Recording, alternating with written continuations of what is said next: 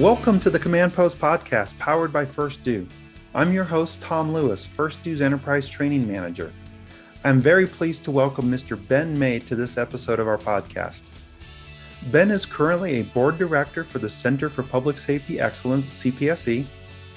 He is a recently retired director of global corporate alliances for a company we're all familiar with, the Walt Disney Company. Ben has also served as a firefighter in Hillendale, Maryland, as well as a fire commissioner in Washington State with the Woodinville Fire and Rescue Department. Ben was a contributing editor for Firehouse Magazine for 15 years, a consultant to both the United States Fire Administration and the Oklahoma State University School of Fire Protection Technology. He is a Phi Beta Kappa graduate of Oklahoma University with a Master's of Arts in International Communication from American University. Impressive credentials indeed. He is also one of the nicest people I've met on my life's journey. Hey, Ben, it's so great to have you here on our podcast today and to reconnect with you.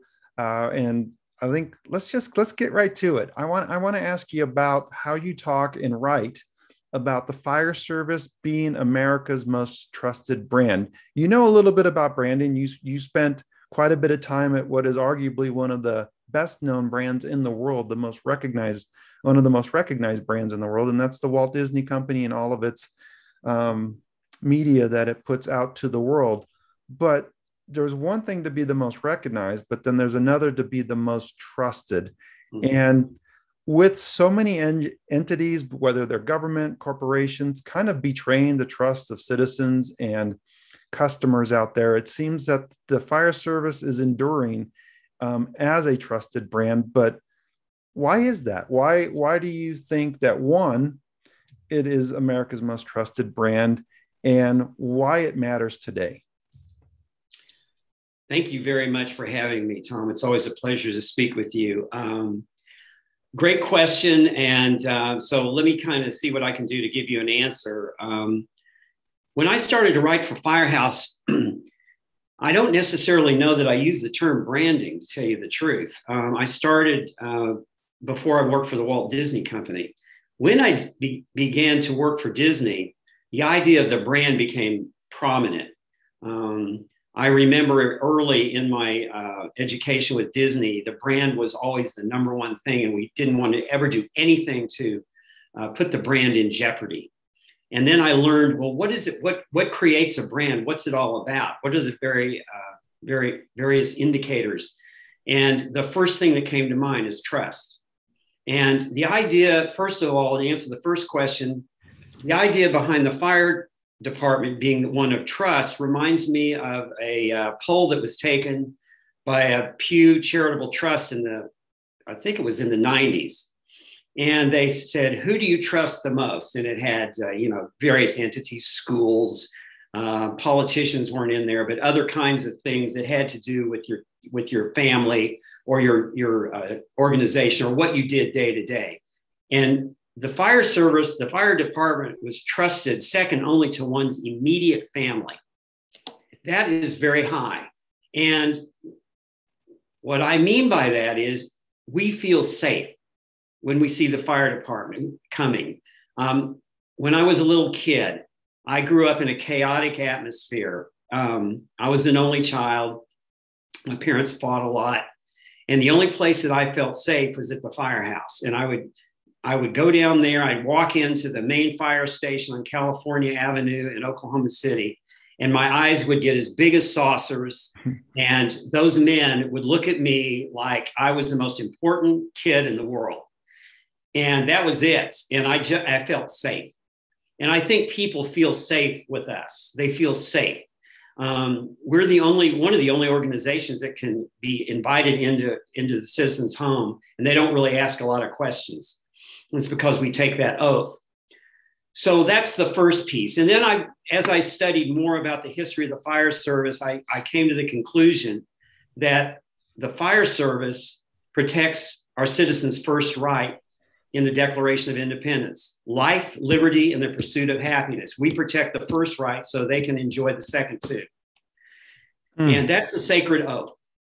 And it's an honor. And so when I began to think about, well, how does that relate from a branding perspective once I got to Disney, It means it's a way of showing people very quickly what we're about. The average American today receives approximately 10,000 commercial messages a day. That's according to the American Advertising Association. The ability to react to those is about the bandwidth of 100 if you're lucky. Now, if you take the iPhone or the mobile device, whichever one you may use, and you add that, the average attention span of an American is that of a gnat. That's why stories are, you've heard of the term flash fiction now. So in other words, people now are reading stories that are like, 200 words or something because their attention span is so short. Well, a brand is something you pick up real quick. Now, if you take a look at the history of the Maltese Cross, just as a brand, and it's available, it's everywhere in our psyche. I happened to be I was with my wife and we were looking for clothes for our grandchildren. And I can't remember the name of one of those stores in the mall there. And I went to look at the little pajamas. Well, there might have been 10 of those pajamas and 4 of them had fire engines on them. Now you think about that. And one of them was actually looked like a little mini turnout coat, right? Oh, so So it's like Brunacini used to say, it's in our brains from a very young age. And so that's a great thing. What the challenge is, so how do we protect that brand? And the way we protect it is what we do every day and who we are. So Ben, your use of the term brand has always been interesting to me, right? When we collaborated previously, it would be easy to say profession, organization, government service. Why is the word brand such a powerful term? And I say that because I'm interested. I think I probably majored in marketing in another lifetime because it fascinates me so much, the psychology of it. But I think that was very intentional, your use of the word brand, and as opposed to any other term that would define an organization, right? Or define a body, right? So we don't hear like the Army necessarily as a brand or the clergy as a brand, but you do that with the fire service. Tell me a little bit why. Okay. First of all, the Army is a brand. The clergy is a brand. Right. And this isn't marketing mumbo jumbo stuff, marketing jargon. I don't mean it that way at all. Right. If you dig into what a brand is all about, it has equity, brand equity.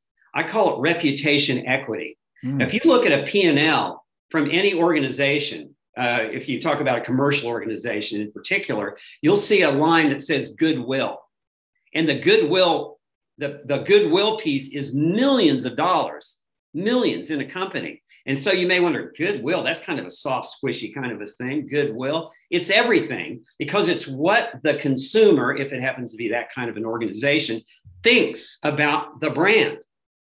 So it's what causes them to go buy whatever it is because they trust whatever it is. Okay. Now you start to think about, you have approximately 50,000 fire stations from 20,000 fire departments in the United States. Each of those 50,000 stations is in a neighborhood. And that means that the citizens' proximity to that brand is very small, very short. It's a very short walk. Okay. We're pervasive. We are pervasive. So if we're going to survive, we have to make sure that we take care of our brand, because the brand is the way to telegraph to whoever it is we serve what we're all about in one picture. And if you go back to what I said about the attention span of a gnat, that's exactly all you're going to get is that one thing. And then if you start to strap onto that, all the things that the fire service represents, it's all good stuff. It's all good stuff. Okay. And it's based on the origins of our country. And you can go back further than that, but it's based on who we are as a country. Now, every country has obviously different folkways and history of the fire service. If you take a look at, Japan, or if you look at France, like France, it's the military. They're a military entity. If you look at Japan, theirs is mostly, they're kind of a society that does exactly what they're told to do many times, not always, but they're conformists. They're conformists. So if you have a fire in Japan, you've heard this, they go, oh, Mrs.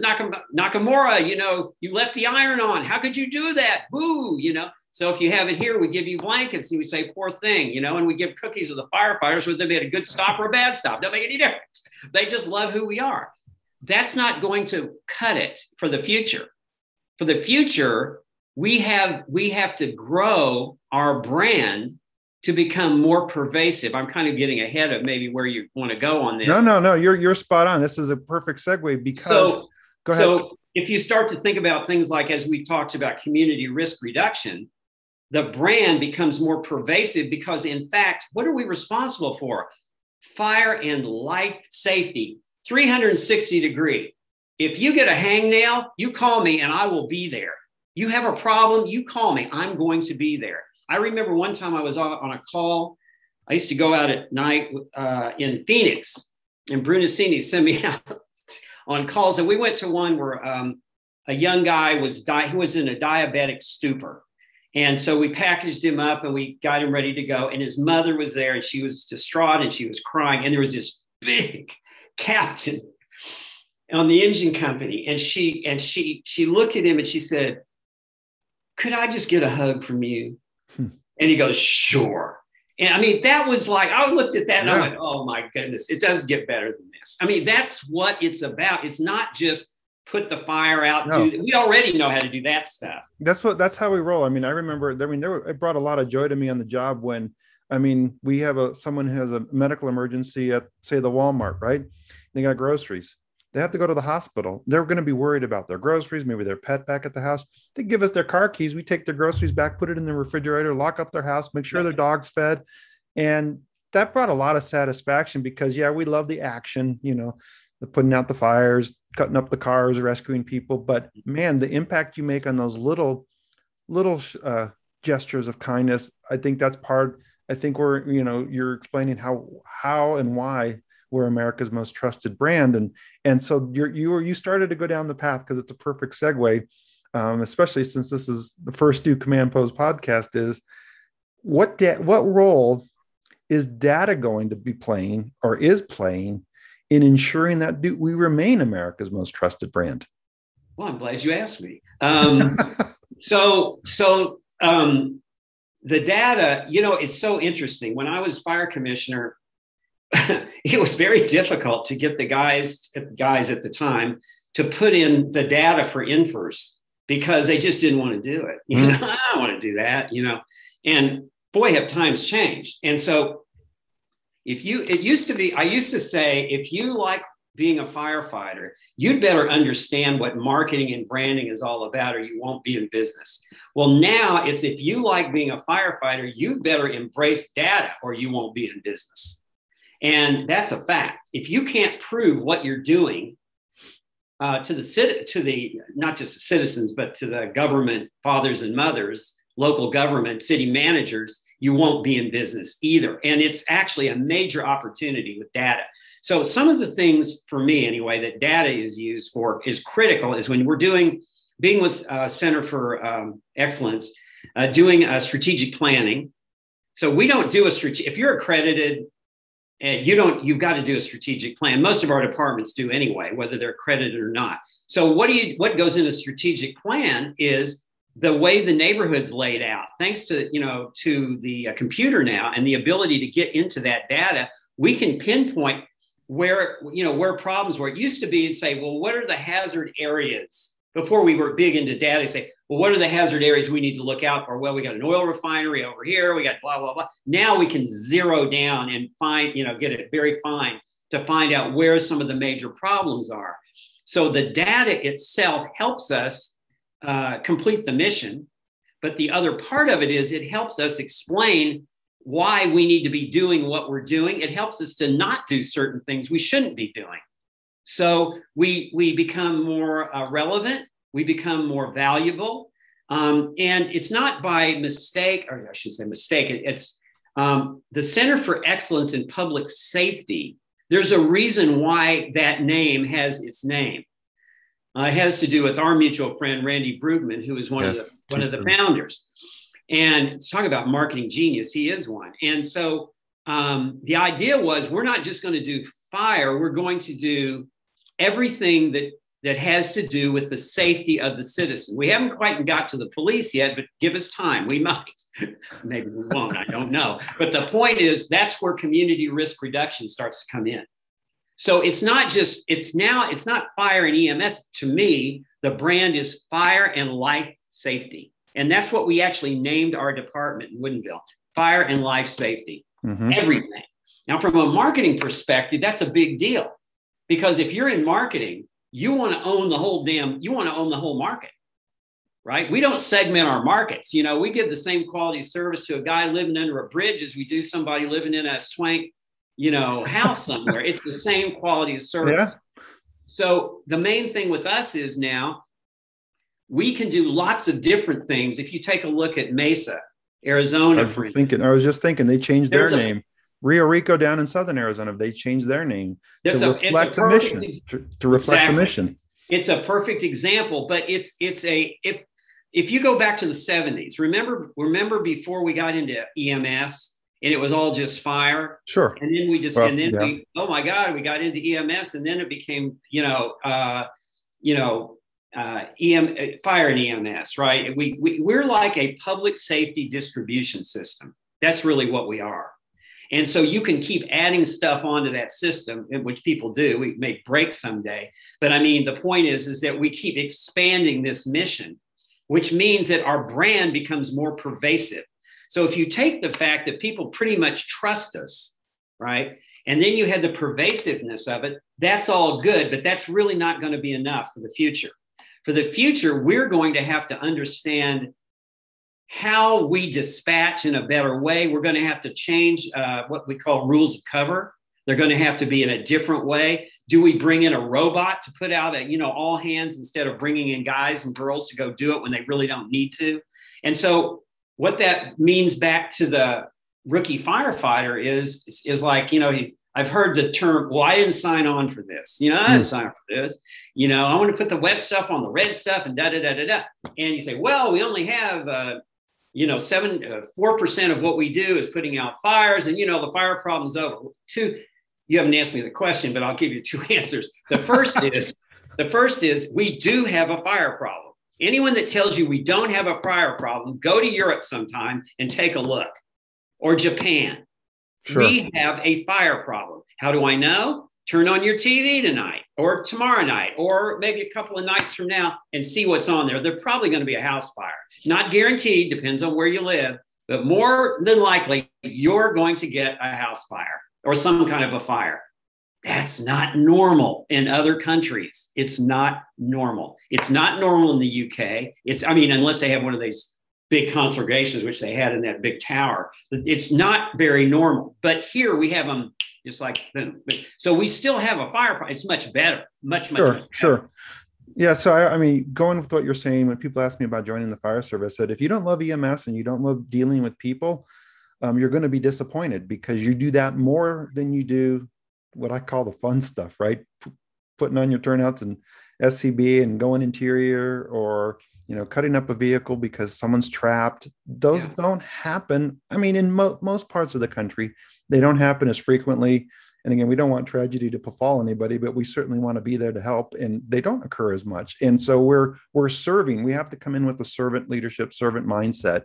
Data, what you're talking about, that all hazards and the community risk reduction component, the decision makers, those that control purse strings, whether it's city council members, whether it's a board of commissioners, whether it's a fire district board, they are becoming more and more savvy. It's not, we love you, fire department, and here's keys to the shiny red truck, which I know they don't come with keys, but here's your shiny new red truck. No, it's tell us why, show us why you need this staffing, show us why you need this apparatus. And it feels like, and I think the facts are there, not just the feelings, that it's data that's going to tell that story. So that will help continue us as being able to serve at the high level as America's most trusted brand, right? No question about it. And where the future lies. So if you like, going back to our two things I'll say on this. One is you go back to these young firefighters and, and they've got to understand, I've got the uniform. I got the badge. I got through all those tests. I am trusted servant, of the public. It doesn't matter what I do.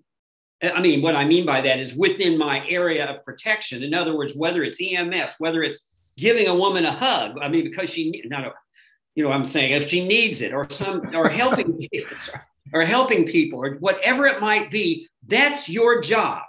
That's your job. I don't want to hear what you don't want to do. This is your job. It means you protect the public. There's no more noble job. You don't need to be, cutting cars and stuff. Yeah, that's great. That comes up. You train for that. No question about it. Sure. Your job is to protect the public 24/7. That's big enough. You just figure out how you're going to make your contribution to do it, and you'll be just fine, So let's come back a little bit. That's terrific.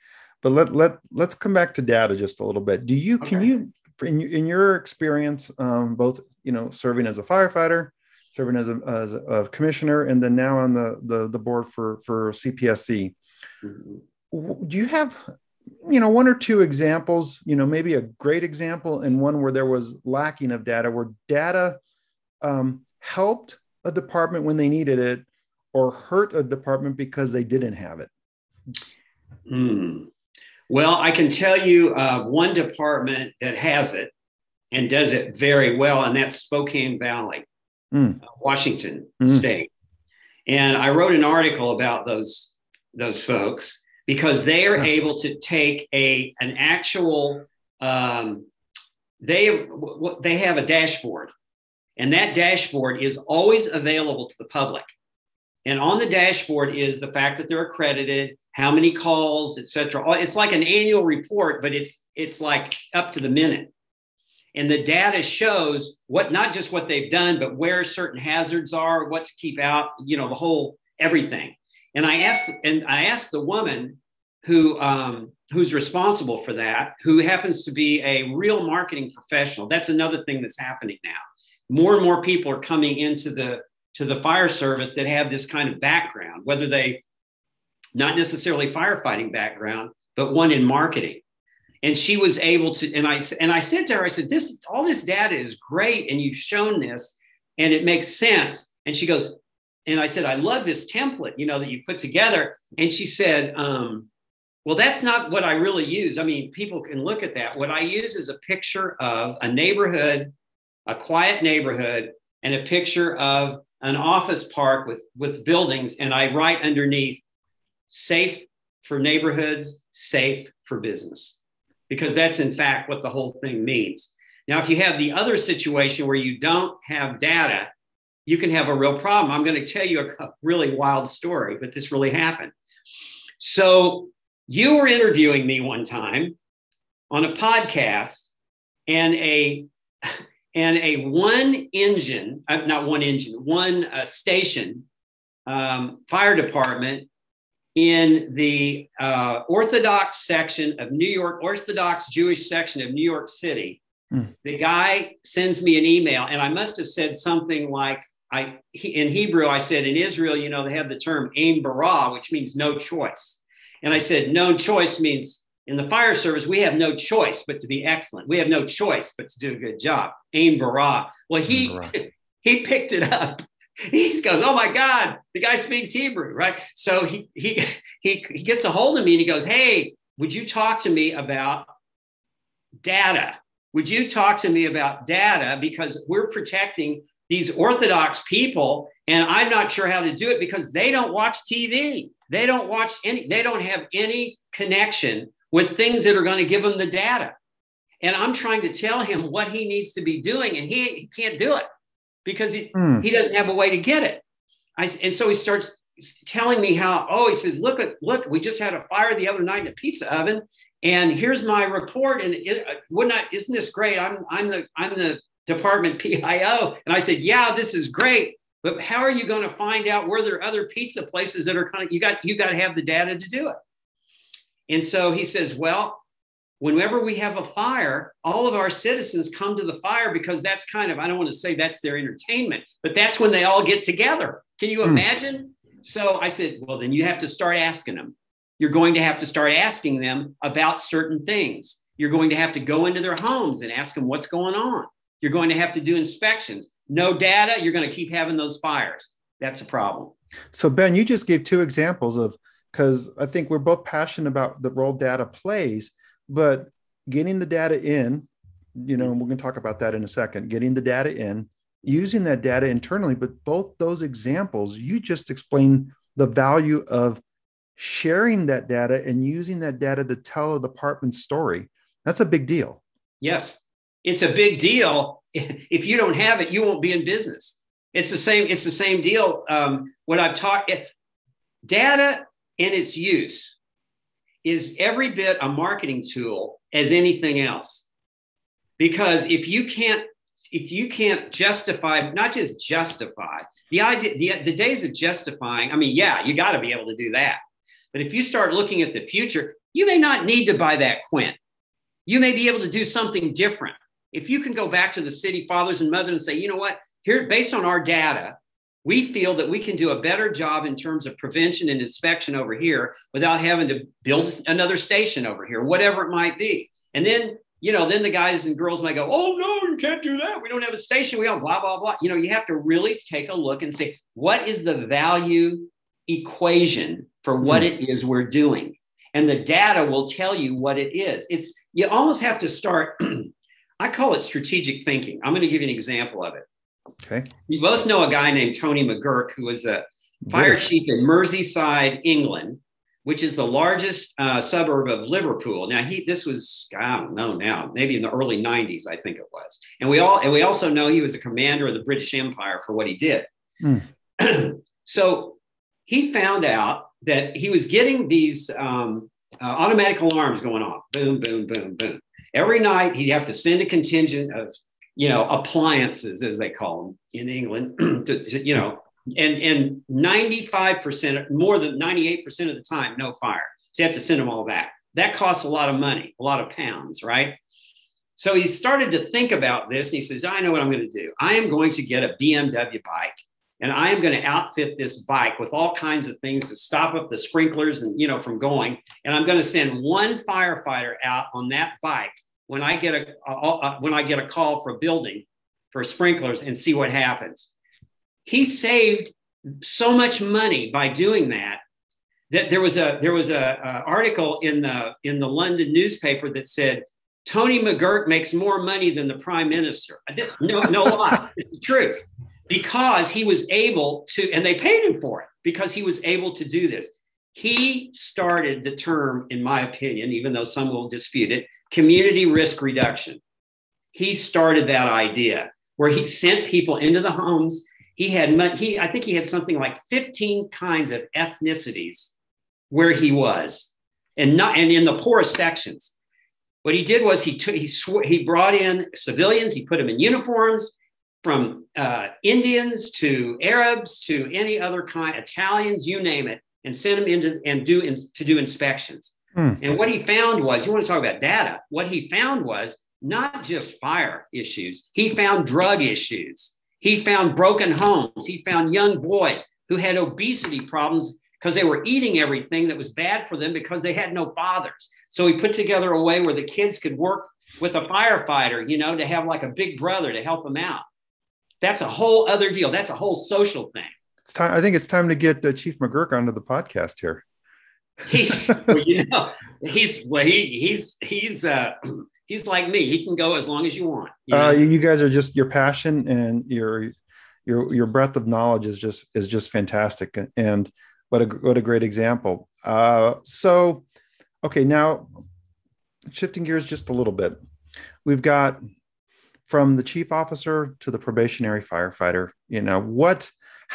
What would you say? And again, I think the chief officers for the most part get this, but how do you communicate to the new firefighter that's very action oriented, hands-on, wants to get it done, wants to serve? How do you convey to them their role in contributing to high quality data within their organization. I like to say that, it's not in our job description, but from the time we get hired onto the fire department, as we proceed through the ranks, we're data managers at some level. Just happens that the chief officer is almost exclusively data management. Yeah. But what do you say to the newer firefighters, whether they're tech savvy or not? And again, this generation, the newer generation, the younger generation, and again, not all, but they're typically more tech savvy, but you might get those that aren't, right? And so regardless of their level of technical expertise when it comes to computers and technology, what would you advise a newer firefighter, regardless of age, about their role in contributing to the quality and consistency of data in their organization? Okay, it's a great question. I go right back. You're gonna go, oh God, here he goes again. I will just go back to tell you. I'll take it right back. I'm gonna tell you the answer, and I'm gonna give you an example. Okay, great. So when I went to rookie school, I had everything going against me. I didn't know math. I was scared of heights. I had people saying, you really sure you want to do this because you have no sense of direction. So if you ever have to drive the equipment, you won't get to the fire, And I'm like, oh, well, I guess I better learn how to do that. Right. So I remember going out on an aerial. I tell the guys, could you take the aerial truck out tonight? I'm scared of heights and I got to figure out how to get up this thing. And they go, okay, May, there we go. 6 feet, 6 feet, 6 feet more, 6 feet more. So one day, they raise the aerial 100 feet. It's like, in the air like that. I got all my stuff on. I got the big hook on it. I go up to the top and I go back down and the training officer whispers in my ear, May, yes, sir. How bad you want to be a firefighter? Really bad. Get your butt back up that ladder twice as fast or you'll never be a firefighter. I said, yes, sir. Okay. So you have to learn the basic stuff if you want to get in the first place. So that's the first thing. You need to learn it. But it goes back to something before that. And it comes back, it's very simple. You talked about servant leader, all those kinds of things. Who are you? Who are you? What do I need to know about you that will make you a contributor to this department? Because if you're going to be a firefighter, you're going to do the things that are required of a firefighter. Since you're young and you're part of a particular generation that, at least from what I understand, is brought up with this stuff, maybe you know how to do it. Maybe we can learn some things from you that you can make a contribution. But the bottom line is this: you're going to wear that badge in everything and anything that has to do with being a firefighter. That's what you signed on for. You took an oath and you're going to understand how to do it. And I know you're going to do it because you wouldn't have gotten this far without doing it. And everyone that comes into this department or this service is a leader. We look at them as a leader from day one. It's not like, oh, well, I'll just go this far. I'll be a finance guy, but I won't go, because I'm into finance or I'm into marketing. No. You're a firefighter. You're into everything.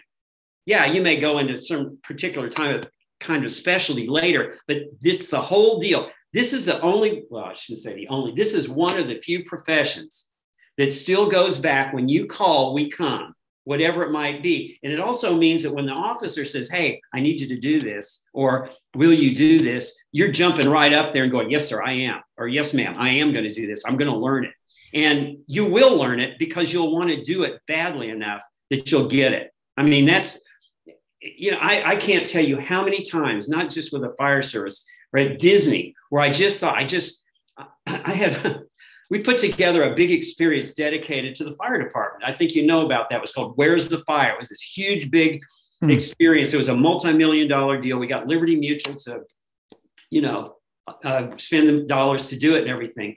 And one of our Imagineers showed me how this was going to be done. And I looked at him and I said, I don't know how we're going to do that because that looks impossible. His name was Eric Goodman, God bless him. And he said, Ben, at Disney, we start from impossible and we go from there. And this is because we are going to do it. They paid us the money and we're going to do it. And so it's an expectation, right? It's an expectation, just like you have to don your SCB in so many seconds, properly. And we have response times that we need to meet, that there's an expectation through our standards of cover. So too, there's an expectation that when it comes to documenting your day, regardless of what you're doing, whether it's training, running calls, going to do a community event, that documentation as an organization has set forth those expectations to document it. The why behind it is it's going to help preserve not only our standing in the community as a trusted brand, of course, as you would say, but also our ability to continue to maintain that level, because it takes funding to do that. And part of telling that story is going to secure, effectively telling the story is going to secure your job, that funding in your job, right? And so basically it's a non-negotiable part of the job, that putting effective data into whatever system you're using. We hope it's first due. I'll just say that, and that you're doing it well and consistently, so that you have a story to tell that allows you to perpetuate the good work that you're doing in your community. Would that be true? Would that be true? That would be true. And here's another thing. Sometimes, I can. Here's a story. So. When I got to the Walt Disney Company, I was in a particular area. They were great. They said, well, Ben, you seem to do this well or that well or whatever it might be. And so I did pretty well, bringing in business and growing the brand and growing the company and putting up these alliances together, as they were called. And I noticed about halfway into my tenure there, I got promoted once, but it's like, I don't seem to be going anywhere here. I mean, I'm loving the job. I really didn't care, to tell you the truth, but I thought, yeah. So I go to my boss and I said, hey, what's the deal? And he goes, I said, I'm getting like, we only had 3 ranks. You're either really, really good or you're not very good, and something in between. And I got number ones, the whole thing. I said, I got these number ones here. And they go, yeah, well, see, here's the thing, Ben. Contracts and finance, that seems to be kind of one of your weak areas, and you're bringing in the money and everything, and you're creating the alliances. But this, if you want to get promoted again, you're going to have to get your arms around this. And so my typical answer in the past would have been, I don't do that. I'm bringing in the money. Can't you get someone to help me do that? And I thought, no, it's like, have you ever read the book, Whatever Got Me Here Won't Get Me There, So I said, okay, I think I better figure this out. Well, guess what? It wasn't that hard. I did figure it out, and I did get promoted. And it was just like, I had this thing, like, oh, no, I don't do that. I don't do data. I can't do it. I don't know how. If you signed on for this job and you want to progress, you probably better figure out how to do it. There's very little we can't do.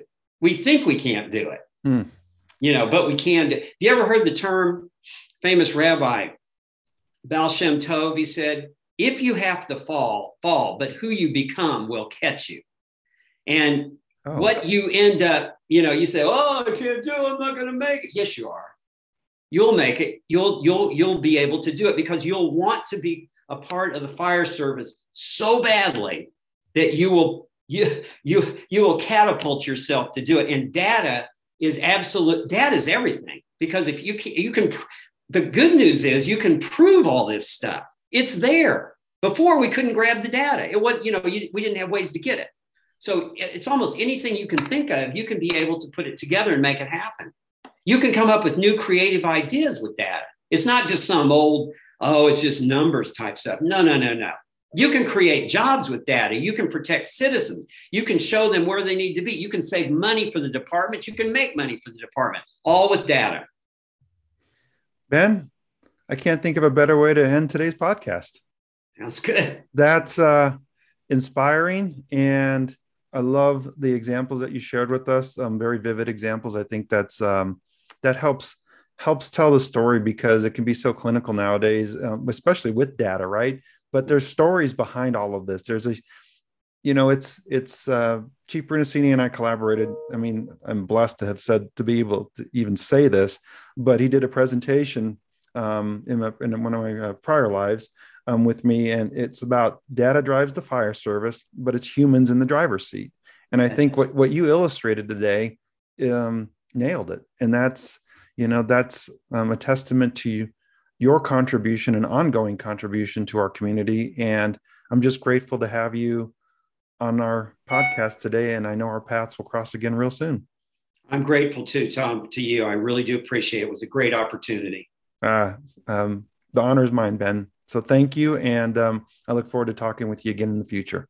You bet. All right.